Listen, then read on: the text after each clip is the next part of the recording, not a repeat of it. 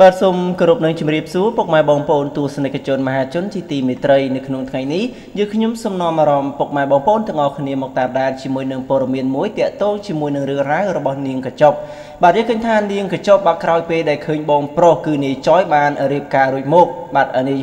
នាងកញ្ចប់ក៏បានពោលពាក្យអាណិតខ្លួនឯងទាំងអស់សង្ឃឹមដោយសារតែគិតថានៅក្នុងជាតិនេះបាទខ្លួនឯងប្រហែលជាគ្មានគូដូចជាបងប្រុសទេមើលទៅអញ្ចឹងយើងឃើញថាបើពិតជាគួរអាណិតមែនតើដោយសារតែមុខមាត់មិនដូចជាមនុស្សផ្សេងអញ្ចឹងហើយបានជាតូចចិត្តបាទខ្លួនកាន់តែធំទៅមួយថ្ងៃហើយពេញកំមុំហើយអញ្ចឹងអត់ទាន់មានអ្នកស្រឡាញ់នាងទេបាទនាងមានការតូចចិត្តនិងអស់សង្ឃឹមមែនទែនបាទប្រហែលជាជាតិនេះនាងនឹងគឺគ្មានប្តីនឹងគេទេអញ្ចឹងយើងមកតាមដានជាមួយនឹងរឿងរ៉ាវនៃការត្អូញត្អែររបស់នាងកញ្ចប់ជាមួយនឹងព័ត៌មានយើងខ្ញុំជាបន្តដូចតទៅនៅក្នុងពេលដែលឃើញបងប្រុសបាទនាយចយមានសេចក្តីសុខព្រោះតែរៀបការពេញមុខនាងកញ្ចប់វិញនឹកឡើងចម្លែកនៅក្នុងចំបែងនៅក្នុងចិត្តបាទអាណិតខ្លួនឯងបាទមានមុខមាត់មិនតាក់ទាញបាទហើយជានារីដែលត្រូវរិះសាយនៃសម្រស់បាទមិនដឹងថាមានវាសនាល្អឆ្លងដល់ការសំពះផ្ទឹមដូចជានាយចយអត់ដែរឬទេនោះបាទគេសង្កេតឃើញ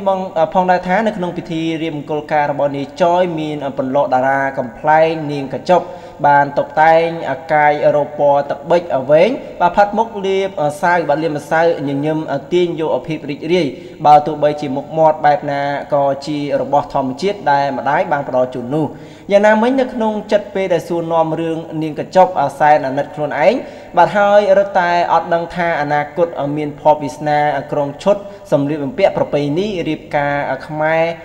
ក្រោមការទះដៃជូនពោដូចនាយចយបាទសាងឡើងដែរឬអត់ទេបាទនេះគឺជាការត្អូញត្អែររបស់នាងកញ្ចប់នាងកញ្ចប់ក៏បានរៀបរាប់នៅពេលដែលបានចូលរួមពិធីមង្គលការរបស់បងប្រុសបើនិយាយបាទរឿងប្តីបានដូចគេអត់បាទនៅពេលខាងមុខនាងអត់សង្ឃឹមទេបាទសូនតែម្ដងបើយើងមើលមុខមាត់អញ្ចឹងបាទបើយើងមើលមុខមាត់អញ្ចឹងនាងថាជាតិនេះអត់បានគូបាត់ហើយបាទបរោះគេមានលុយដណ្ដឹងប្រពន្ធមិនយកទេប្រពន្ធមិនស្អាតមានតែពឹងលើប្រេងសំណាងកញ្ចប់ដែរឆ្នាំនេះប្រាប់ថាពេញក្រមុំវ័យដល់8ឆ្នាំទៅហើយពលគឺពលឡើងទៀតថាអារម្មណ៍ពេលនេះ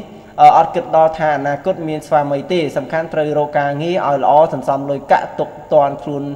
ពេលនៅក្មេងបើនិយាយអំពីរឿងសិក្សារៀនបានថ្នាក់ទី7ប៉ុណ្ណោះលុះមានឱកាសសម្ដែងជាមួយនឹងលោកពូក្រឹមគឺសប្បាយចិត្តដែលបានធ្វើឲ្យនាងរកប្រាក់បានខ្លះយកទៅជូនលោកឪពុកអ្នកម្ដាយនិងទុកខ្លួនឯងដើម្បីចាយវាយខ្លះផងដែរនាងក៏បានបន្តទៀតផងដែរថាកាលពីមុននៅឯស្រុកស្រែបាទនៅក្នុងស្រុកគេហៅថានៅក្នុងខេត្តត្បូងឃ្មុំនាងបាន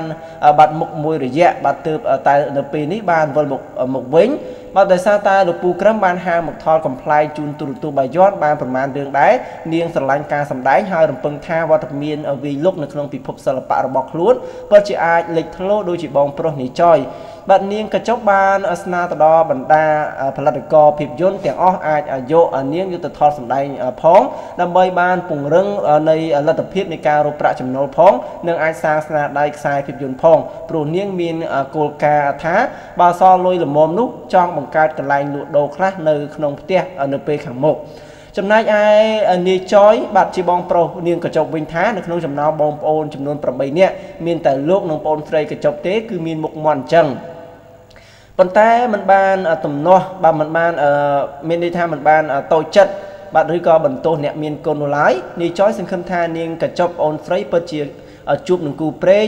មានមេឃធៀងបាទដូចជាខ្លួនដែរសង្ឃឹមថាសិល្បៈរបស់នាងហក់ឡើងហើយបងផលិតករទាំងអស់អាណិតទាំងលោកបាទនឹងប្អូនស្រីឲ្យបានទៅថតខ្សែភាពយន្តផងបាទដើម្បីកុំឲ្យមានតែកំ pl ែងមួយមុខនោះបាទនេះគឺជាការសំណូមពររបស់នាយចយក៏ដូចជាប្អូនស្រីគឺនាងកញ្ចប់ដែលបានសំណូមពរដល់ផលិតករក៏ដូចជាអ្នកដែលផលិតរឿងផ្សេងបាទសូមមេត្តាហៅអ្នកទាំងពីរហ្នឹងឲ្យទៅសម្ដែងផងបាទគ្រាន់បានលុយហ្នឹងដើម្បីចាយវាយនិងចង់ប្រកបមុខរបរផ្ទាល់ខ្លួនបាទនៅខាងក្រៅសិល្បៈផងបាទអញ្ចឹងពុកម៉ែបងប្អូនបានដឹងអំពីការត្អូញត្អែររបស់នាងកញ្ចប់ហើយបាទយើងខ្ញុំក៏សូមបញ្ចប់ព័ត៌មានត្រឹមនេះយើងខ្ញុំនឹងជួបពុកម៉ែបងប្អូននៅវីដេអូក្រោយជាបន្តទៀតបាទសូមអរគុណសូមជម្រាបលា